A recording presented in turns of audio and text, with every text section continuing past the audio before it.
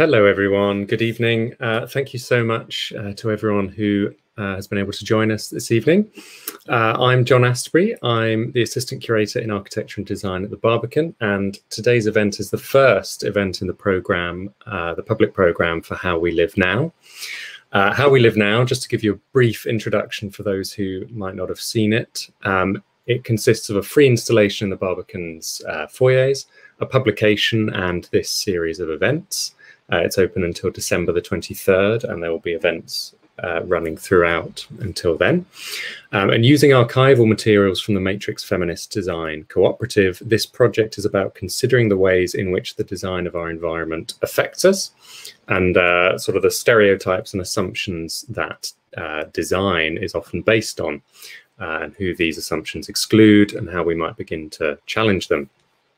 So today we're moving sort of away from that core material relating to the Matrix Design Cooperative that the installation is based on to consider ideas of queer space, both in terms of the types of spaces we might commonly associate with queer identities, as well as how queer critiques of space can be applied more broadly, particularly in domestic settings, to understand the constraints and potentials created by the spatial and societal structures that we interact with every day. And I'm very pleased to introduce this evening with us here to unpack this. We have Olivier Vallerand and Katarina Bonnevier, who are joining us from Canada and Sweden, respectively. To give you some brief intros, Olivier Vallerand is a professor at the University of Montreal in Canada and author of the recent book, Unplanned Visitors: Queering the Ethics and Aesthetics of Domestic Space, published, here it is, published by McGill Queen's University Press.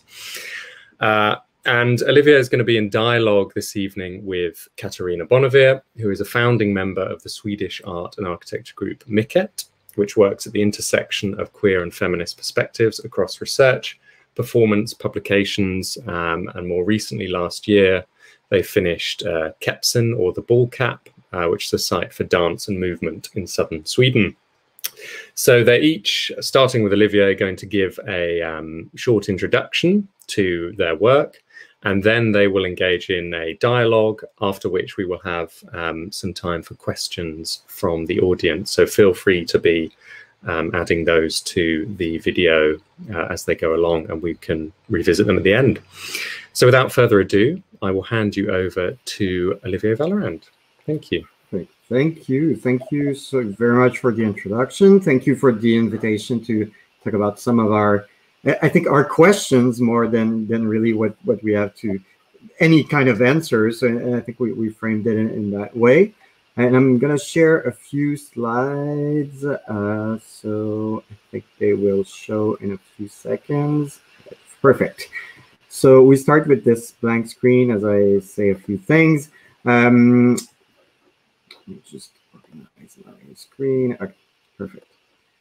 So as I said, we imagined this as a discussion more than a straightforward talk for a few reasons. One is that the questions are, I think, much more interesting and much more part of our work than any kind of final answers. And I think that kind of fits with ideas about queer space, since queer is such an undeterminate idea, but also because there's so much to say, and it would be too brief of a time to kind of share that. So I invite you to, if you want to learn more about kind of my research more generally, to see the book that John just showed you. But also, I'll be talking about questions of visibility. So I please encourage your public library to buy the book so that these ideas are visible as much as possible. So I'll start first by kind of think a few words about how I came to think about these ideas. So when I was growing up, often kind of when you're in kindergarten or school, you're being asked to draw your dream house. And for me, that dream house would always kind of be a glass box in the middle of a forest. So glass box in the middle of a forest, you can see outside, but you're also kind of protected. There's no one around you. And as I grew older, I kind of realized that some of these questions were also some of the things that I was interested in when thinking about queer domesticity, which was kind of that relation between public and private. But for many of you here, you know that when we start talking about glass houses and kind of glass box,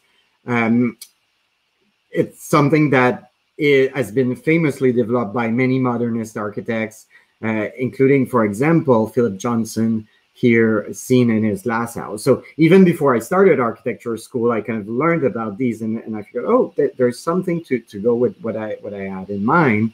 But also a few years later, as I was starting to look for queer architects within history books, which is something that is very difficult to do, I learned that Johnson was gay.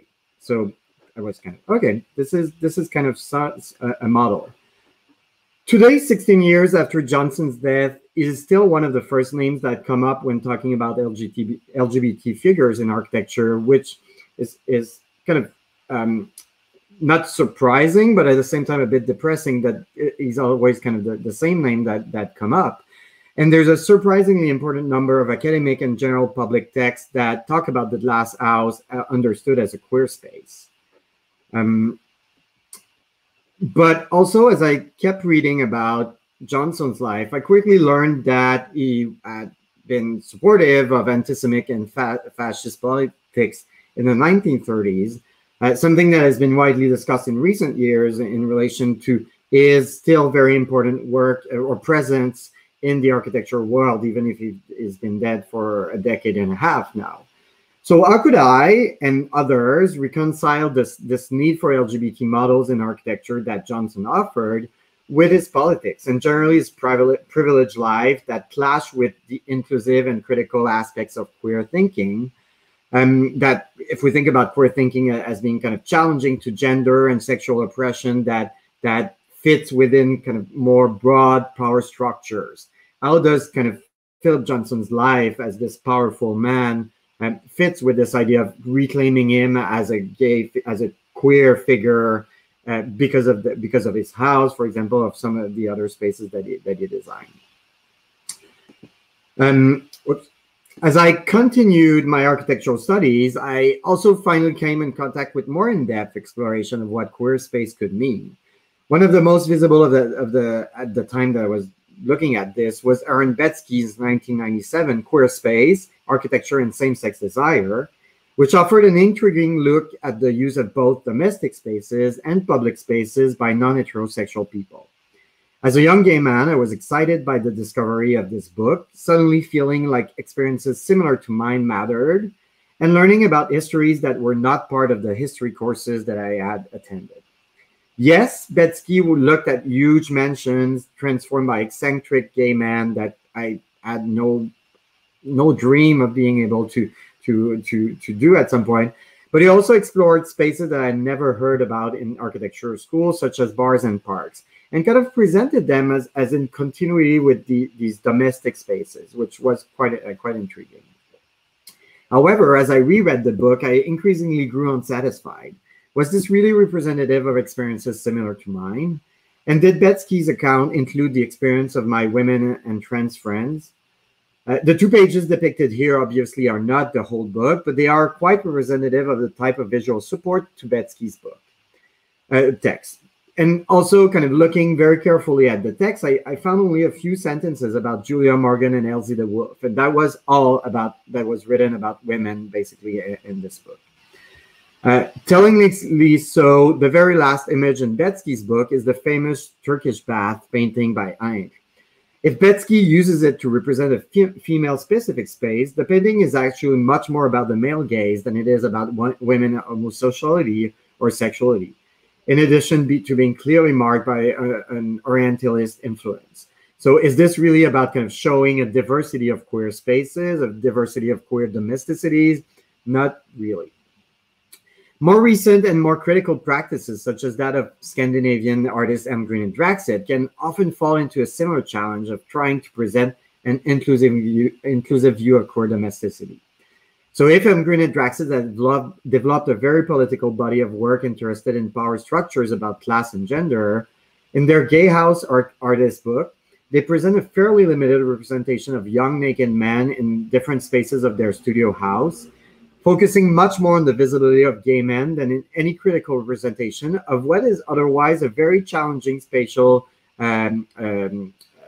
space, domestic space. So it's a really interesting domestic space that they inhabit. But if you just look at these images, you have no clue about this. So there's kind of a limit to how they can represent this. Similarly, if magazines like Dwell now represent same-sex couples, they often don't explicitly say that they are together and photograph and discuss the different bedrooms in their homes as being of similar importance, downplaying the fact that the same-sex couples might share a room, as in this 2014 issue. But for knowing eyes, the message is clear. And yes, this visibility is important, and I would have loved to have these examples present in my education. But at the same time, are they that visible or acknowledged? This is why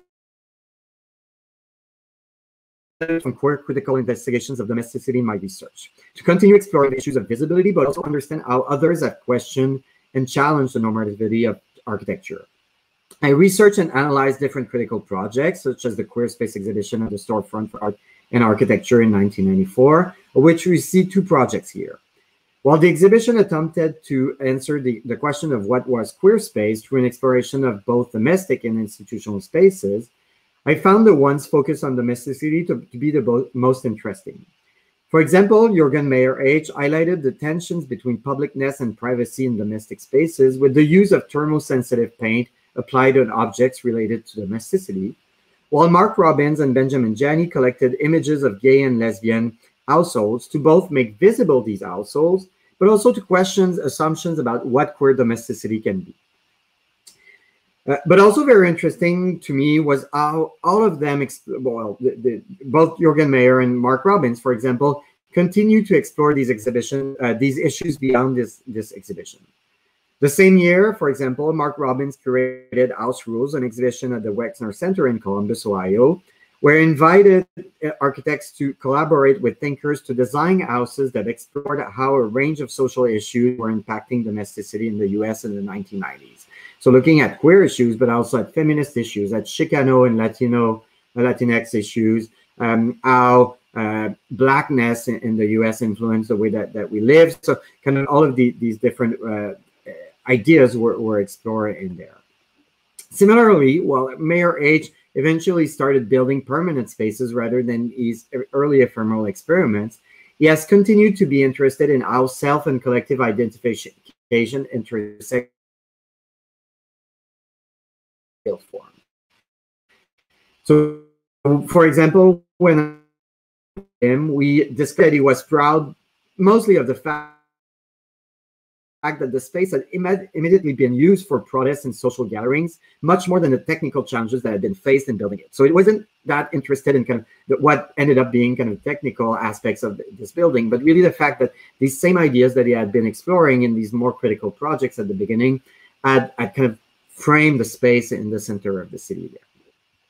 But beyond these critical discussions of queer space, going back to the inclusiveness of a queer understanding of space, then ends up leading me to the challenges of visibility. For example, how many people here in attendance know Phyllis Bergby? A senior designer at Davis Brody and Associates in New York in the 1960s and early 1970s, she later opened her own practice. But in addition to being one of the few women practicing architecture in the US at the time, Bergby was also much engaged in lesbian activism. For example, co-editing the lesbian feminist anthology Amazon Expedition in 1973, at the same time she was starting her office. She was also one of the co-creators of the Women's School of Architecture and Planning, an important series of summer schools devoted to educating women about construction. Importantly, Bergby brought to the school her environmental fantasy workshops, we see an image here, in which participants were asked to imagine their ideal living environments by abandoning all constraints and preconceptions, sharing and recording their fantasies in drawn form, exploring how it was possible to live in ways that were not designed by men for women. In the syllabus, Bergby asked why these women's ideas and opinions were important. The answer was, in short, because no one ever asked them.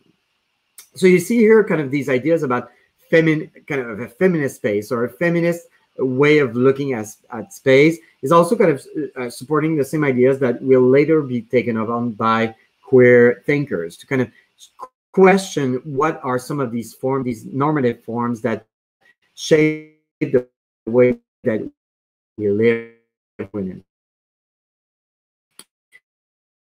But while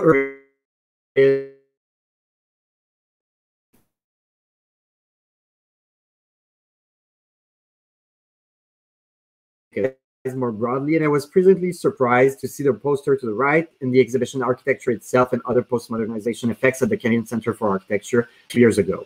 But strangely, it wasn't really put into much context about kind of how Bergby work fitted within a kind of a broader genealogy of queer thinking, but it was still interesting to kind of see this being presented. It's also interesting to compare Bergby's experience to that of Jane Greenwood, named by Out as one of their Out 100 in 2017. Greenwood was one of the founding members in the 1990s of the New York-based Organization of Lesbian and Gay Designers, and later its president, but she is often not mentioned in discussions of the organization. So again, kind of thinking about who is really visible when we talk about queer space. The Out visibility is interesting in that regard. She has been socially engaged as a lesbian woman since the early 1990s and a senior partner in her firm since the 1993. But it is only recently that her firm's public relations team has pushed her to use this engagement as an advertising or marketing tool, a completely different experience to Bergby's, who was kind of facing challenges to get work because of that visibility. And while making visible figures like Bergby and Greenwood is still very much needed, it also raises questions about who else should be made visible, especially when we think about queer domesticities. If it is difficult to find examples of major houses designed by or for queer people other than rich, gay, white men, doesn't that mean that we are not looking at the right place? That we might need to start paying attention to other spaces that we think domesticity in more communal ways that challenge traditional architectural archives and history books. So you see here images that I found in the New York Times and the Huffington Post, but I couldn't really find any of those in more traditional architectural publications. And as trans scholar Lucas Crawford experienced last year when trying to publish an opinion piece about the use of public restrooms by trans people in the Journal of Architectural Education, we need to carefully think about whom is included in architectural criticism. Can we continue looking from a theoretically informed distance, or should we seek a close relation between the languages and forums used and the people for whom these spaces are built? So in all of my years thinking about these questions, one of the guiding lights has been Katarina's Bonnevier's work. And so I'm really happy to share the virtual floor today with her. And I'm looking forward to hear what she has to say to kind of continue that discussion after that. So Katarina, the floor is yours. No, stop sharing. Thank you so much, Olivier. It's so fascinating, all these pictures. I want to ask things about each and every one of them. All these beautiful, beautiful women you have up there. I'm so happy to be here. It's such an honor to actually play a small part in this Matrix exhibition. Of course, the Matrix, the Feminist Design Cooperative, has been one of my great sources of inspiration. So I'm super honored to be here tonight, and also to share the screen with you, Olivier. It's really fun that we've been invited to do this together. And I'm going to talk about the practice that I'm involved in today. I thought that would be nice to have as a kind of go into a little bit more detailing what Mycket, the group I'm part of, is doing today. My departure, as you mentioned, comes from partly this book that I wrote as my PhD. It's called Behind Straight Curtains Towards a Queer Feminist Theory of Architecture. And I published it in 2007. And of course, Aaron Betsky and the Queer Space book was also super important for me when I first started to research, like, what about queer in space? Where can I find that? And one of the main themes that he was talking about is the idea of the closet and the closeted space. And there are many people who have been critiquing the idea of the closet because it's such a static space, and who is in the closet, and you out someone of the closet and all that. And it's quite a you know, architecturally also a quite static space. And when I was doing my research, I found that in Sweden there was a saying in the 1950s that connected to the lesbian bar or club called Diana, which was one of the first club spaces for lesbian in Sweden. And they were saying that they were hiding behind the curtains.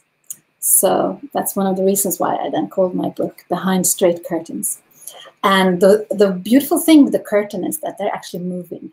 They're not so static as the closet. So you're actually, and that's also one of the foundational reasons why the term queer or the idea of queerness is such a continuous productive idea for me, because it is on the move. It is setting things in motion. I've been doing, well, let's see. Now, I want to present also my colleagues in Mycket before I continue. So I'm in a collaboration with Therese Christiansson, who is an architect and artist, and with Mariana Alves Silva, who is also an artist and a cabinet maker from start, but a designer as well. And we've been doing various kinds of explorations. And since the beginning of our collaboration in 2012, we have in different ways been working with reparative spaces, spaces of sharing and learning. We are often involved in large networks of people, and we have generated a broad range of outcomes, such as large-scale theatrical productions, permanent public spaces, costume, details, art pieces, instruments, exhibitions, animations, performances, texts, and theory production, education, and lectures. So we're spanning a large field in what we do, but we share a common ground in our strive to practice out of a set of intersecting perspectives and or entities, we could say. It's the queer perspectives, it's feminist, it's class-aware, anti-racist. And we have all, prior to the beginning of our collaboration, we had long-standing interaction with students, and during that time, it pointed us towards an absence in the field of gender and space. And so we came together to show, not only to tell, what a spatial, embodied, and material artistic practice engaged with queer theory could achieve on a discursive, reflective, as well as hands-on material level. And we often dig into historical reference materials. And here, Susan, I would like you to show the first slide, please. It's also the slide we have been using to advertise this event tonight. It's a map of the queer scene of Gothenburg between 1990 and 2000, approximately, for a 10-year period in time. Mycket, we ventured into research about the club scene. We wanted to look at the club scene as a space for an important, significant space for embodied politics, especially in a queer perspective. And this research, we've been working on it for about 9 years, and we've been going into lots of different situations. And tonight I wanted to show you one of the situations that we went into during this project. And this research, it's an artistic research project that had been, that was from the start or during a period of these 9 years, was funded by the Swedish Research Council, which is quite fantastic that we got public money to actually make full-scale enactments of significant nightclubs. So we became these club queens for 9 years doing this project as a kind of performative queer method of doing research. And one of the clubs is actually a mapping of the entire scene of Gothenburg during this 10-year period. And it's also connected to a festival that used to run in Gothenburg that was called, or it was a carnival that was run in Gothenburg. And we were asked to do a project in relation to this carnival, but we didn't see any overt queer representation in this carnival that had been taking place from the end of the 1980s to the mid-1990s. And that coincided also with a period in the city of Gothenburg with lots of hate crimes towards queer people. And there were, like, the nightclubs were firebombed, there were lots of hate crimes, of course, not only towards queers, there were also a lot of racist hate crimes and so on. And all these kind of also interacted with a huge, at the time, illegal club scene.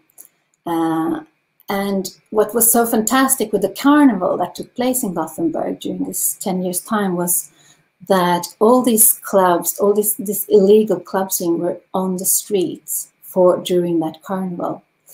And we thought we also wanted to have been part of that, because it was obviously not possible to have queer representation in the carnival.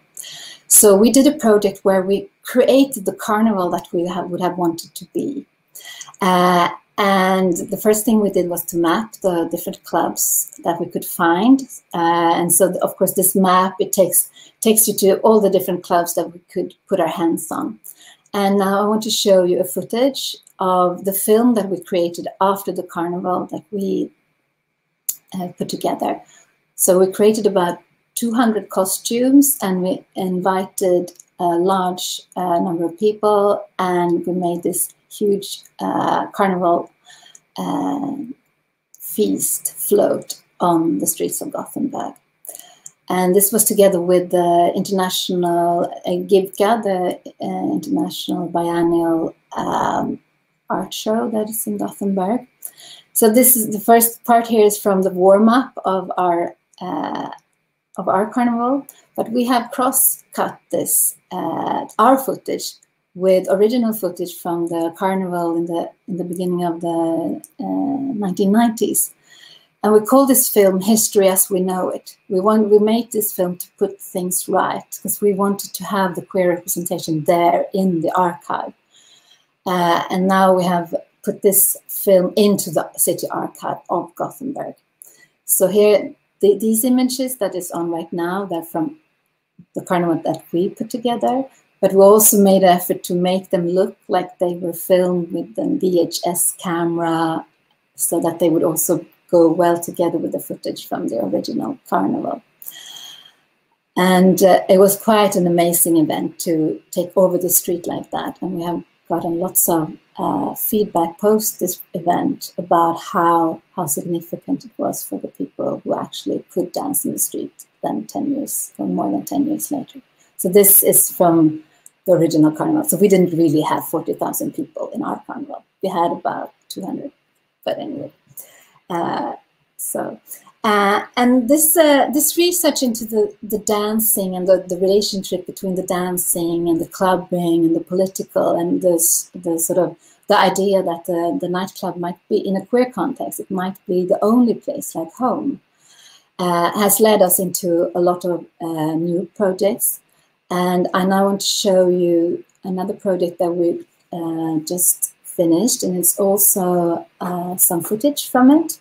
So I want you, Susan, please, to play the next video. Thank you. So this is from a workshop we've been doing, and we're doing these workshops in Mycket that we call DIG, which means doing in group rather than do DIY. And in these DIGs, what we this first one is called Dance Paint Workshop, and we've been collaborating with a dance group in an area in southern Sweden called Råslätt. And this is a grassroots movement, this dance group. And to start to think about what they could have, what public space which could create together, we made this kind of dance and paint workshops where we tried out 2 different sites for a permanent dance floor where this dance group could dance outside. So this is the first site we tried out.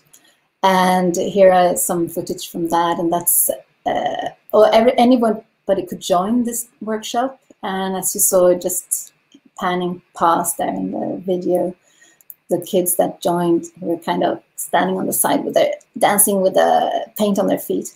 And it was such a great way of actually lowering the threshold of dancing together, because the girls in the dance group, they're pretty cool. So they have a lot of respect with them. But in this workshop, a lot of people dared to dance and join, because everyone looks silly with dancing with paint on their feet.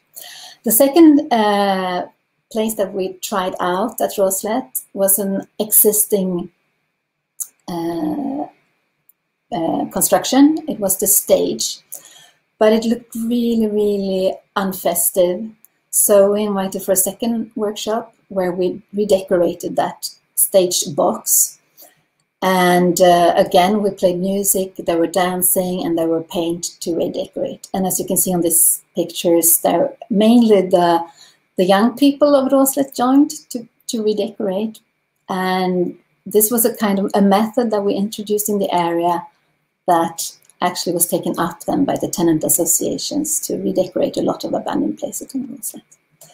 And here is the ball cap. So what we did then with the dance group was to create this enormous ball cap, which has a dance floor underneath, and you can play your own music with your smartphone and choose what you want to hear. And this is a public space that is specific in that it relates to the dance group, Mixed Dancers. It's their space. They have been really collaborating with us to decide how it should look like, the color and so on. But it is a public space for entire Roslet. So it's one of the most sort of radically public spaces that I've been to, because it's been used in so many different ways. And that, the last part there was a footage from last spring, because we were going to make a huge inauguration party. And of course, with COVID, we couldn't do that. But what we could do was to invite kids to help us decorate the dance space, so they would kind of open it for the summer. And it was pretty good in relation to COVID, because as you can see, it was open air, and to dance outside, at least in smaller group, has been possible.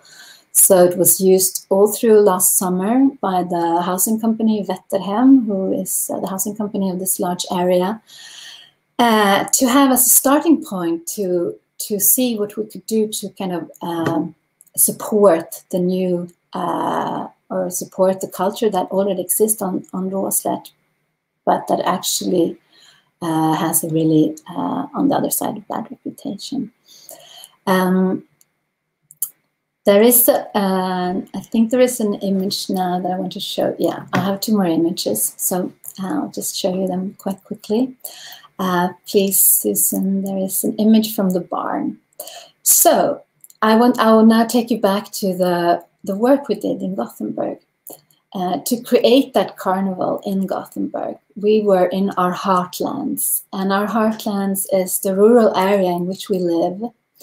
And there is a quite common divide that you put queer lives in the urban places, and that it's almost impossible to live a queer life in the rural. And there is this, as you probably all are aware of, that there is this common sort of knowledge. But in fact, what we found out is that it's super queer where we are here, also in the countryside. But we've also been kind of colonizing the countryside, doing all our projects here and then showing them in an urban setting. So I wanted to show you this picture just to start questioning that idea of where the queer domesticity actually takes place and who is invited to take place in that queer space. This is an old sawmill that we shared together with a small collective of 8 people have this together, and we've been using it as a meeting place, as a studio to work in, and so on. And this is just to give you a quick example of the collective that, the core collective that was needed to stage the carnival in Gothenburg. And the last picture is taking you into the project that we're working on right now. So if we were club queens during our last artistic research project, we become changelings. So we're challenging our inner trolls, and we're turning to folklore and tales that comes from these areas where we have our heartlands, our lavender heartlands, I should say. And we are working with garbage and things that are found in the ground here to start to see if we could come beyond what we already know, to try to widen our imagination capacity.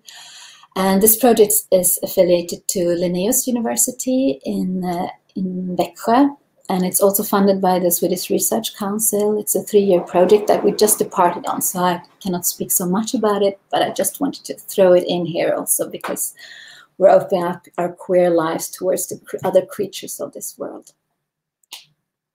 Thank you. So now I want to get back into the discussion with Olivier. So, yeah, and I can maybe start with the first question, since you kind of just talked about it. But a lot of so you've done work by yourself, but you've also done a lot of work with Naked and with other groups before that. So I'm thinking about the theme that we kind of add for today. So your place or mine. So there's kind of, in a way, some kind of confrontation in your place or mine. So the individual, like my individually versus your individuality. But you've also talked about how you kind of think about doing it as a group, and kind of so this idea of the collective, and thinking also about kind of domesticity and which we often associate with something that is very kind of small scale, private in a way. Kind of, okay, you think about the domestic as you and a few very close people, but I want to hear your thoughts about kind of the collective, this idea of sharing the domestic, and in the different projects that you've done. So the club scene, which was in a way about domestic spaces, it wasn't about something that are kind of hidden from the public view, but at the same time they were about this celebrated experience. So so I want to know why you need to think about, or why you feel the need to work collectively, but also why you think it's important to have this thinking about collective experiences. Thank you, Olivier. I mean, that's such a fundamental question for us, for me, but also for Mycket. And I think the pandemic situation has really made my body long for that, like going into a bar and just like maybe touching another human being, like just getting that kind of, the friendly crowd, the crowd that makes you feel who you are, that makes your desire pump and your lust start. I mean, those whole thing, that kind of energy you get from a crowd, and that feeling of belonging, especially if you are like many queer people, like myself, been feeling full of shame for being who I am, full of insecurities and vulnerabilities of spaces where I'm not right. The space is then where I am right, and where I can try out my who I am. These spaces are super, super significant. And I think about the clubs that are like public living rooms, like they are our homes, and that's where we belong somehow. And I've been safer there than in my my biological family, or things like that. And also I'm thinking about like these experiences that I've had in clubs, and I share that with Therese and Mariana, and that's the reason why we started the Club Scene project, because we, to both have the desire to grow adult, become something else than what I came from, and have a friendly crowd who can help you, support you in that. And how that crowd is also supported by the space and that spatiality, which is the queer space. And it doesn't only exist in the container, in the walls, in the floors, but it doesn't only exist in the crowd either. It's the network of the crowd and the container and the event that takes place there. I just also wanted to show you, I forgot to hold this up. It's our recent publication with the Club Scene. And what we've been trying to do here is it's all of the acts that we put together, and we've been trying to write this as kind of performance in writing. So we take the reader through the clubs. So they've written like a theatrical manuscript, also to kind of show that this connection between the crowd and the container and the designed environment, how that kind of creates the queer space. And that you need the stewards of the space, you need the technicians of the space. Like here today, we have all these like support structures to be able to meet. So the architecture is nothing without those kind of support structures. And actually that brings me to my first question to you, Olivier, because I had a fantastic summer when I was 19 in Montreal. And I experienced some of my first super queer spaces in Montreal. It was in 1989. I was 19, and I went to these fabulous clubs where there were drag queens, there were girls with girls, they were open all night, and then when it was, and the decorations were fantastic. You know, I had this almost enigmatic summer in Montreal, and I know you're in Montreal right now. And for me, that was an awakening, an early awakening into what a space could be, a queer space could be, and do to my body. And I wonder, did you have any, like, what are your spaces of awakening in relation to queerness? Yeah, well, I don't know if there's any space. In my case, I kind of came to this idea of thinking about queerness and space from outside of architecture and from outside of space in a way. So I was kind of, as a teenager, I created LGBT organization at my high schools, and then so there was always kind of this activist track to what I wanted to do. So, and then in parallel, I had this kind of interest in architecture. So I went to architecture school, and as I said, there was kind of this frustration that I couldn't bring those two things together. And that's where I kind of started thinking about, okay, what does it mean to bring the two? And kind of, I saw a lack of interest in gender and sexuality and in architectural thinking, and that was really, really problematic for me. So then I started looking at the spaces I had been exploring, clubs and bars and kind of even the domestic spaces and the public spaces that I had been exploring, and trying to figure out, okay, where do I fit within that? Why kind of is it about the, as you say, kind of the material space aspects of these spaces, or is it about the social lives of it? And then I kind of I started thinking about the questions that come from the way that I had been taught about architecture, which was really kind of the technical and formal aspects of it. So you put walls this way, you put the windows this way to kind of have a great composition, and it's kind of part of this, and you can do it kind of in a more traditional looking way or a more modern way, but it was really kind of very formal, and I felt that was very limiting. And then I kind of looked at what geographers had been kind of doing in terms of kind of looking at exploring something that they call space, but that for architects is kind of, we don't really use space in that word, in that sense, in the way that it was often very much more abstract than how architects talk about space. So I tried to figure out, hey, what's that connection between the two? So that's why I kind of often say that there's kind of this disconnection between kind of a somewhat abstract way of looking at it and the very embodied experience of these spaces. So I think the way that you've talked about it really comes from that experience of enjoying the space and kind of seeing it and living it, and then trying to kind of reconcile it with the way that we think about architecture. And I think in my case, it kind of came from a bit from the other way, but kind of saying, okay, no, but I've been living these spaces as embodied spaces. So how do I bring that back into it? So, and that kind of led me to a lot of questions. So I ended up doing my master's research on gay bars, because I was trying to figure out, okay, are gay bars kind of interesting spaces by them in themselves, or are they just kind of commercial space that, but as you say, no, I think they are much more than that. They are spaces that we can think of as domestic spaces, we can think of as kind of social spaces. And the fact that we kind of ignore these kind of everyday spaces in a lot of our looks at architecture, I think is quite problematic, because that's what, if we think of, I mean, most architects think that architecture is everything, that everywhere we go, there's architecture. So if we think of it that way, we should also say, well, all of these spaces that are not high architecture are not there as important, because that's where people form their identities. That's where people experience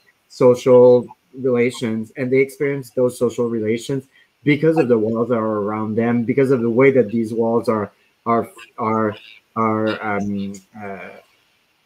doing something to their memories, doing something to their experiences. So I think that's kind of it took a long time, but that's the kind of thinking about or the awakening of why I think about queer spaces. That's where it came from me. Mm.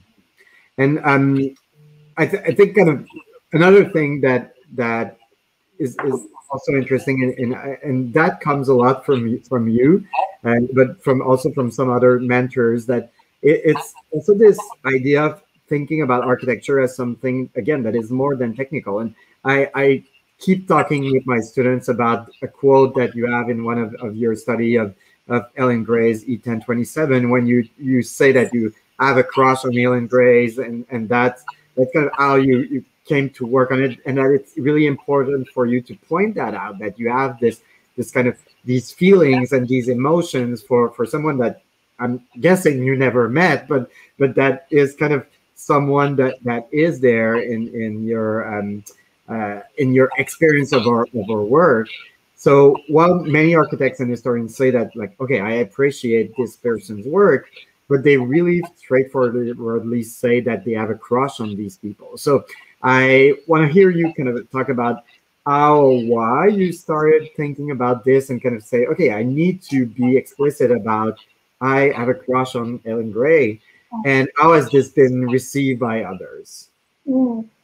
Yeah, that's so fun, because of course I write it out of a kind of queer feminist positioning, because I want to position myself in the text. I want to out myself somehow, that this is so, I mean, I do this because I'm intrigued by her and the work that she did, so, and it's also a way of making her present in our time, that it's not, it kind of pulls her into our contemporary.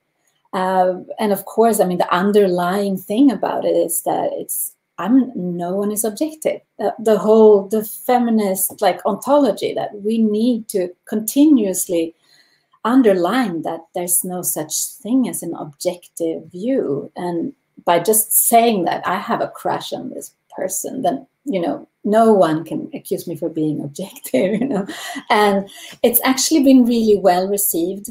I think there's been so much, I mean, I've had many people coming up to me saying how they've been inspired by that. And that's been so fantastic. And for me, it's such an endeavor to write a PhD. And I was like, oh, is anyone going to read this? And then, this is a long time ago, and it's still being downloaded. Yeah, I should say that it's open access. You can download it for free.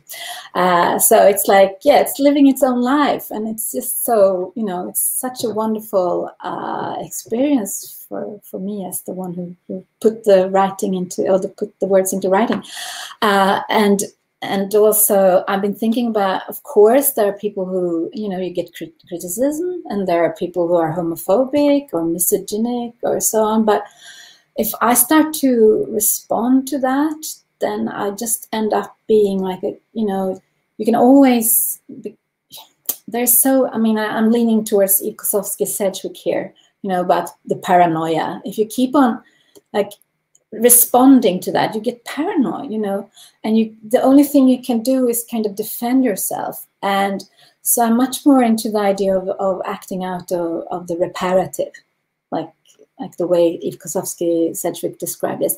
I'm sorry for everyone who doesn't know about these texts by Eve Kosofsky-Sedgwick. You should check her out because this writing is fantastic. She writes about the paranoia that comes out of being constantly criticized. And of course, we should have criticism. Critical theory is super important. We should criticize the ones in power and all that. But it's also a position which is really tricky to work from, because if you only do that, then you become paranoid. So what she suggests is that we could work out of the touch, things that touches us, the feeling. The book is called what's it called? Sorry, now I lost it just because I was gonna be didactic. Okay, so I'll come back to that. But anyway, you will find it.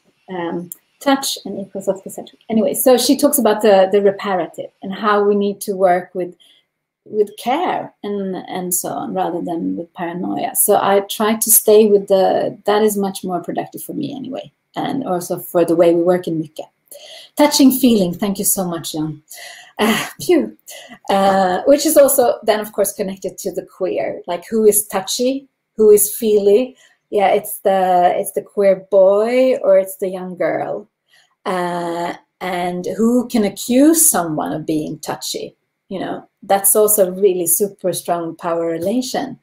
And I think we really need to take care of our sensitivities and depart from our sensitivities when we do things, because we know in our body when something is not right, and that's where we should start working. And as architects or designer, artists, whatever we call ourselves, people in spatial production, we should really, really be careful about that, because we know if something looks like a prison or if it's actually done with care. So Olivier, I think we're talking so much, and maybe we should let the audience in, but I have one more question I really want to pose to you, and it's about the future. Yeah. Like what world do you want? Where do you want us to go now? What should we do? And I think, yeah, no, this is a great question, in the sense that I'm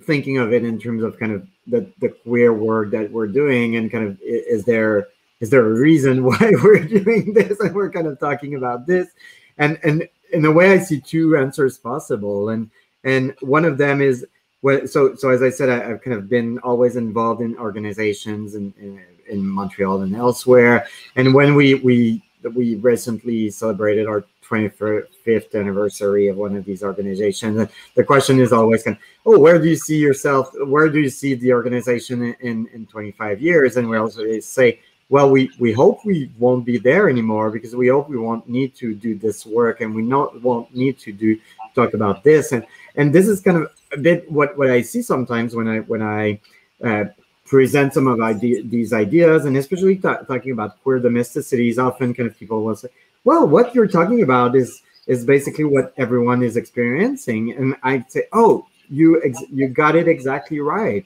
where I'm using queer thinking to point out some things, but that are not specifically lived just by people whose sexual orientation or gender identity doesn't fit within the norm. It's kind of these questions that are it's just opening up these questions that can be helpful for everyone. So in a way, when people say, oh, well, why don't we talk about it? Why do we talk about it? Because there's no reason to talk about it. It fits.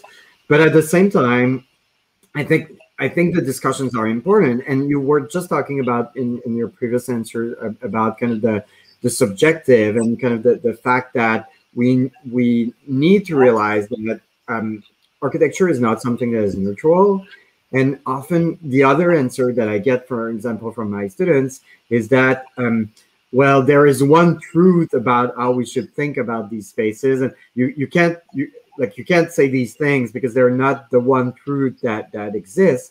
And that's where I kind of see the work that I'm doing as someone that thinks about queerness and spatial production as being about kind of really hoping that more people will understand how deeply related our self or collective and self identities, or sense of collective and self identities tied to the way that we experience, but also the way that we design, and that's where I see things going. But I think, that being said, I think that we're really going in a wonderful direction. I'm really an optimist by nature, so even though I see many things that are not that happy around, at the same time, I hear discussions. I talk with students, I talk with friends, I talk with people, and I see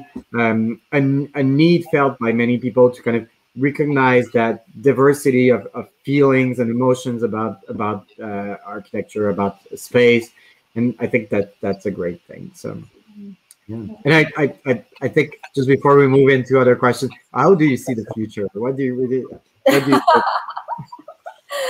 I want to underline the last thing you said about the idea of respect towards diversity. That we can see a much more variation, that, and a little less of this, being stuck in a system that talking about architecture now, being stuck in a productive system that is super capitalist, that it's super, that's all about counting the hours and so on. And just like, no, we have to learn how to live with the planet, not on top of the planet. And we have to use everything we know.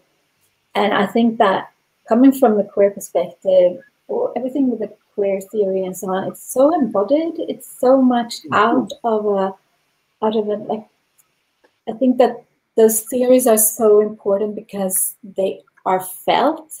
And I think that is super fun, like a really good departure to actually be able to do this big change in system that we need to do now. And I think queers, creatures of all sorts, we just need to kind of grab hands and then the future is near. And I'm also like hopelessly optimistic, because we need, that's just what I do, and we need to nurture each other in that. So yeah. Those notes of optimism. I would like to again invite anyone who's watching to feel free to drop a question into the comments. We have about 5 or 10 minutes left to take those, but while we wait, I can open with one that I've sort of been mulling over since the beginning of your talk, Olivier, and opening with such a kind of heavy member of the canon, if you like, in Philip Johnson, and this idea of both of you, it feels like you've touched on these strategies of specifically working with kind of the idea of an architectural history, and the fact that that is something that you need to engage with in this work, but also something that in many ways is quite at odds with a lot of its ideas, especially around these ideas of authorship, or this idea of simultaneously having the need for queer heroes in architecture, but also almost a desire to pull away from thinking that way about architectural figures, if you like. And Katarina, I think the whole, for me, the having a crush on Eileen Gray sort of immediately does something to deflate that notion of the inaccessible architectural hero. As you say, it kind of pulls her into the present.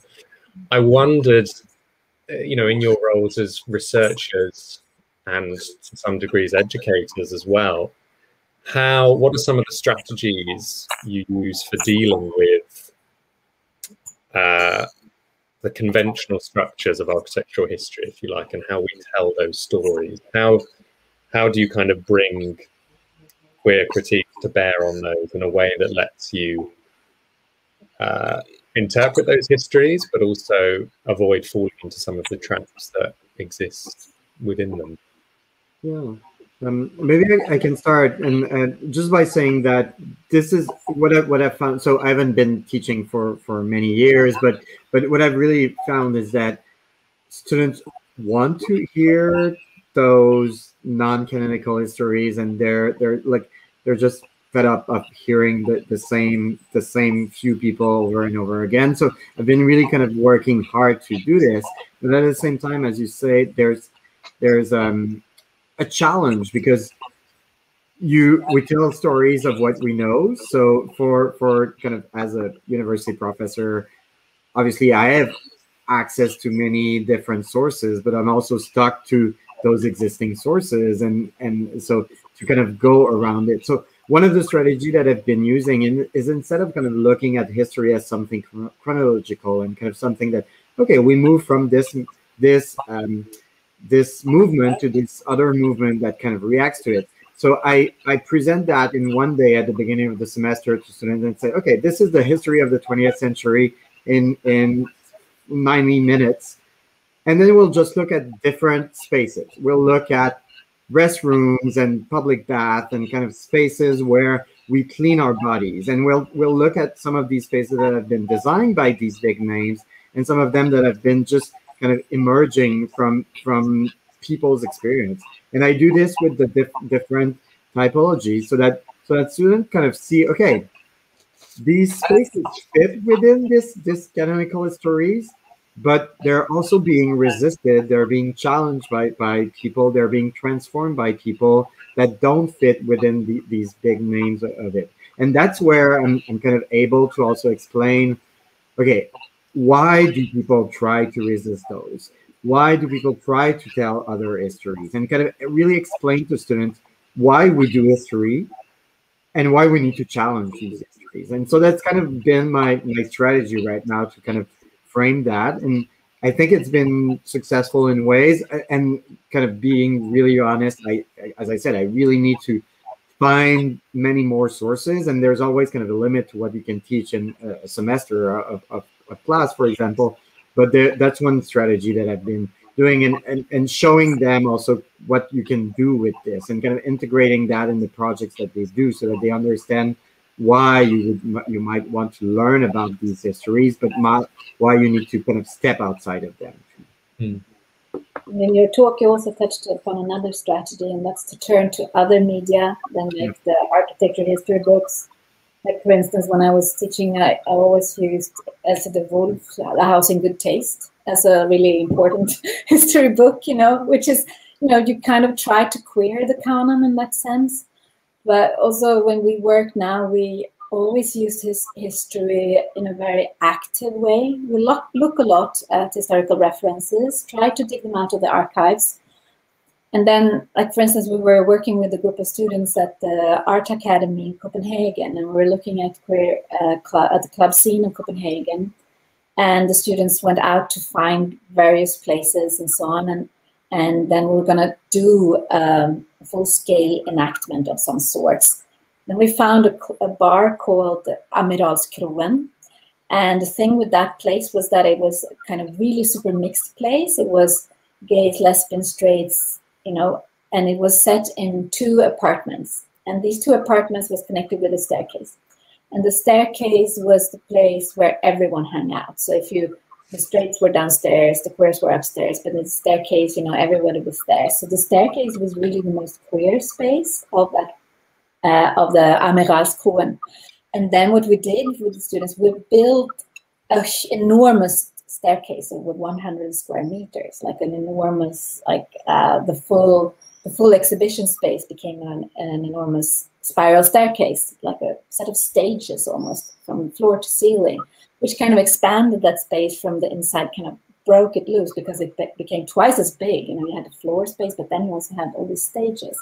So it became a truly queer space, and it had a reference in history with Amiralskroen. It told the history of Amiralskroen, but our staircase didn't look at all like this. It wasn't a replica at all. It was more a fantasy of hanging in the staircase at Amiralskroen. So we try to use history in a super active way. And in that sense, it doesn't really, the canon doesn't really come in then, It's more like we find something that's super interesting, and then we try to make, an investigation about it. We've got a couple of questions, which I think we'll have time for with quick answers, although they're tricky questions, so that's the challenge. The first one, we've got Sarah Nasser suggests that a queer public space can involve glass that Olivier mentioned because you need privacy in public space. What do you see as design features of a queer space?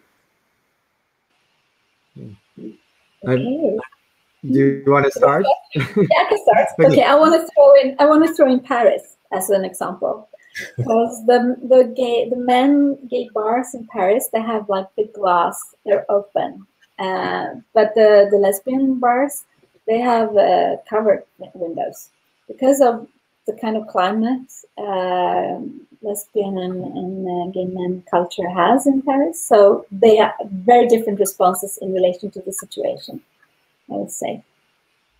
Yeah, and this is a very tricky question. Actually, that's the one that's why I did my PhD in a way, because I wanted to kind of look at are there design features, and in a way what I've kind of started to realize is that it's really hard. So there's kind of, for example, when I was looking at queer domesticity, there was all of these challenges to private and public, and then I looked at a project that was kind of embodying or framing this as, okay, we'll just create houses that have these glass walls, and that's all, because there's kind of this connection between two. But if you start looking, like, it wasn't a very dense space, and if you start thinking about it, who can actually have these kind of glass walls and feel protected?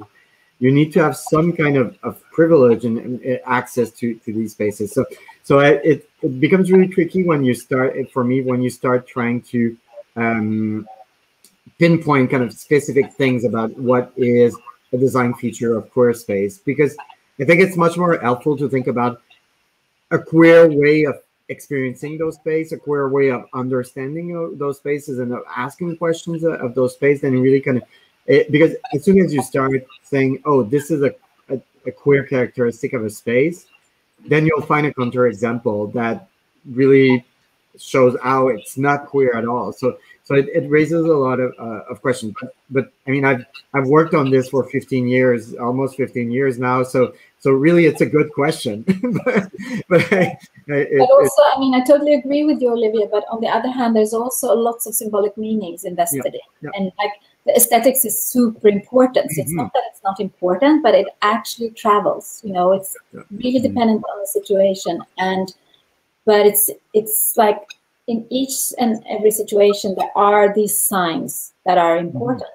And then, of course, it needs to be queer, it needs to keep on moving, because we live in the super capitalist era. So everything that is sellable suddenly gets eaten. So it moves all the time. But of course, there are queer features, queer aesthetics.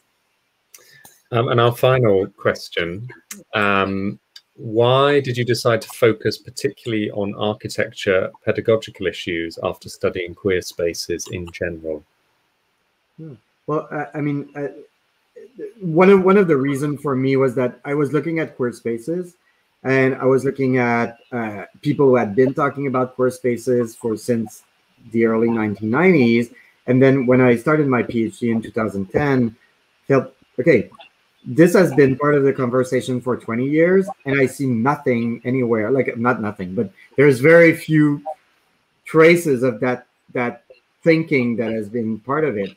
And I figured, okay, there's a reason, there is probably a reason why. It's just that it hasn't really become or transformed the way that we teach about design. It hasn't really transformed the way that we think about how we how we share that knowledge, and how we share knowledge that is not kind of the one that it's just been transmitted forever. So that's kind of why, in my case, I kind of shifted to thinking about, okay, what are some of these pedagogies that have existed in architectural education, and how can we queer them? How can we use, and especially I often talk about queer and feminist pedagogies of space, because I think they're really close. There's differences, but they're really close in kind of how they challenge the way that we've been teaching architecture. And for me, that's the only way that we'll be able to get to some of the things that we've been discussing today. So.